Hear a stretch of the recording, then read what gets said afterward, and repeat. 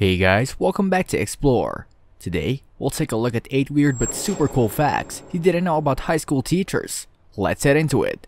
Number 8. Your teacher loves to keep control. It can seem a bit odd, or dictatorial for some, but teachers love to keep control of the class. Everyone hates when things get out of control, especially teachers. That's why they try to take control of everything, from the loudness of the classroom to the way of sitting. Yeah, it's really weird saying it like this, but it's understandable if they don't want to have an overflowed classroom or disrespectful students. It has been proven that the way of sitting can improve 30% of the understanding of a lesson. That's why teachers are ready to control every bit of a classroom if it can help to complete their job and help other students. Number 7. 33% of teachers leave within the first 3 years of beginning their careers. Sadly, many high school teachers are quitting their job within the first years. And it gets even worse, knowing that 46% of teachers leave within the first 5 years. It's really interesting to see that the work of a teacher isn't that easy. It's really stressful to keep up with students, grading your works, and planning lessons.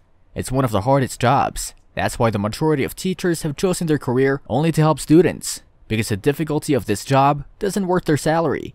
And the most difficult part is that sometimes teachers are as lost as their students. The education system has also failed them. There's not a clear path to follow to be better at teaching. That's why some teachers are trying their best to teach but end up failing. Number 6. Your teacher breaks the rules. Unless you have a really strict teacher, many teachers don't respect all rules imposed by the government and authorities. When they let you use your phone inside a classroom, they're breaking the rule. Even outside a lecture or a test, they're not supposed to let you take out your cell phone or chew gum. The rules are clear: no cell phone inside an educational space. So if a teacher tells you to turn off your phone, he's totally in his rights, and you should listen to him if you don't want to be in trouble. Number 5. Your teacher struggles with you. Teachers invest so much time in trying to explain to students how this or that thing or rule works, and they do love the moment when their students finally start getting it. So please be understanding with your teacher, because they're just trying to help you improve on a subject and be better. Number 4. Your teacher's job is stressful.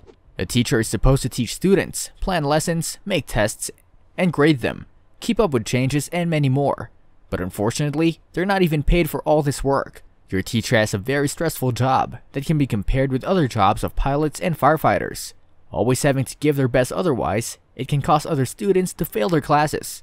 Number 3. Your teacher has feelings. It can seem a bit weird, said like that, but your teacher can be sad to see a talented student with tremendous potential who doesn't want to work on maximizing it, or when they see a student who's trying his best but keeps failing. Teachers can enter an emotional stage with their students, sharing their thoughts and challenges.